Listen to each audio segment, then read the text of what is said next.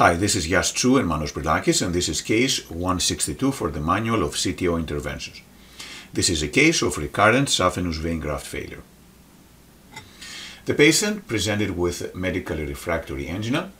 He had previous bypass with several occluded bypass grafts. However, one of the vein grafts that was still patent, the vein graft obtuse marginal, had multiple episodes of restenosis requiring percutaneous coronary intervention.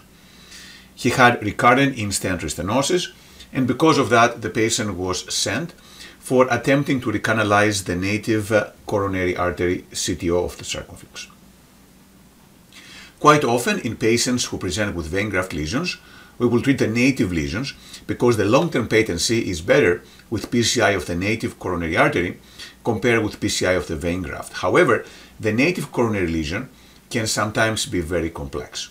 So in patients who have a complex native coronary lesion and have a simple vein graft lesion, quite often we will still treat the vein graft. However, in those who have a complex vein graft lesion, especially one with recurrent failures as in this patient, then we try to treat the native lesion, even though in many cases these lesions can be very complex with significant calcification.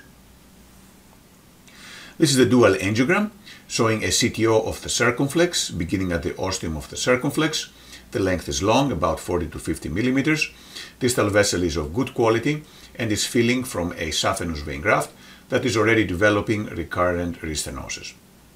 Our plan was to try first Antegrade and then try with Retrograde. The patient had a low ejection fraction, that is why we did a right heart catheterization. His wedge pressure was only 13, therefore we decided to not use. We did Antegrade wire escalation, but the wire could not enter into the distal lumen, and as a result we changed into the retrograde approach. The vein graft was engaged with an AL1 guide that works very well for left-sided grafts. We used a guide extension, Turnpike LP, and then a Mongo and Gaia second guide wire, and those guide wires did enter subintimally into the area of the occlusion. Now if we use the CTO ARC terminology, the term subintimal has actually been replaced with the term extra plaque. The next step is to do the guide extension reverse cart. We advanced an Antegrade guide extension and an Antegrade balloon and tried to advance the retrograde wire into the Antegrade guide extension. This was challenging, but we were able to advance the guide extension in the middle segment of the circumflex, and then we were able, after some attempts, to actually advance the retrograde guide wire into the Antegrade guide extension. As can be seen here, the guide extension can really facilitate a reverse cart. We then exchanged the wire for an R350, but then we had difficulty advancing equipment distally. We could not get even a small balloon to go through the distal circumflex because of significant calcification. Eventually we were able to exchange over a retrograde microcatheter, the R350, for a rotafloppy wire, and then did rotational atherectomy with a 1.5 millimeter Burr at 15,000 RPMs.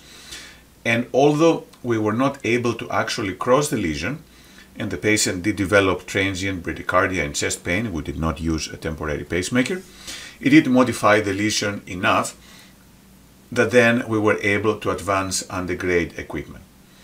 We had a dual lumen microcatheter, and then by using the dual lumen, we were able to advance a guide wire into this distal circumflex, which then could facilitate Antegrade stenting. The balloon now expanded nicely, and then we were able to stent all the way to the left main ostium using drug-eluting stents.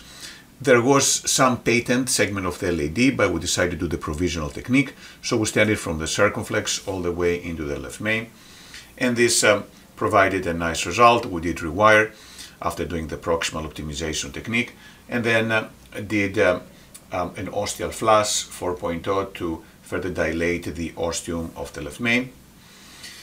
So now we have the native vessel recanalized. The question is what to do with the vein graft. One option is to do nothing, because we know that this vein graft has been restenosing repeatedly, therefore it would likely occlude by itself. The other option is to occlude the vein graft to reduce the competitive flow and the risk of thrombosing the native coronary vessel. In this case, we thought there was significant competitive flow from the vein graft, and we decided to try to occlude the bypass graft. And quite often for doing that, we use Amplatzer Vascular Plugs that are often oversized by 30 to 50%. The challenge with delivering those plugs is that we have to remove the guide wire. So what we did in this case, we inserted a flexor Cook sheath over a Grand Slam extra supportive guide wire into this vein graft to obtuse marginal branch. And then we have to choose the size of the Amplatzer Vascular Plug. In this case, we did IVUS of the SVG and the diameter was about 4 millimeters. Therefore, we decided to deliver a 6 millimeter Amplatzer Vascular Plug 2, which is 50% oversized compared with the vessel. Unfortunately, it was tough to deliver it over that Cook sheath. The support was poor, so once the plug tried to take this bend to enter into the saphenous vein graft, everything came out. Another way to do this is to actually use a guide extension. So we used back the Amplatzer 1 guide, and then we advanced the Amplatzer after we preloaded it into a guide extension. And then we're able to advance the guide extension inside the saphenous vein graft, pull back the guide extension, and then we're able to deploy the AVP2, which provided nice occlusion of the saphenous vein graft. A nice result was achieved on the native. We now have excellent flow, Antegrade flow into the circumflex without competitive flow from the saphenous vein graft.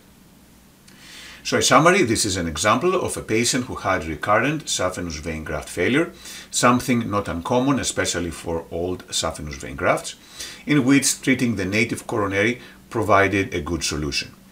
Of course, treating that wasn't easy. We had to overcome several difficulties, including a chronic total occlusion, significant calcification, a balloon uncrossable distal lesion, and a bifurcation in the proximal segment of the vessel, but we were able to obtain a nice result after performing atherectomy and performing stenting using the provisional technique. And finally, in this case, to minimize the competitive flow and the concomitant risk of stent thrombosis due to competitive flow, we did use an Amplatzer vascular plug and successfully occluded the diseased vein graft. Thank you.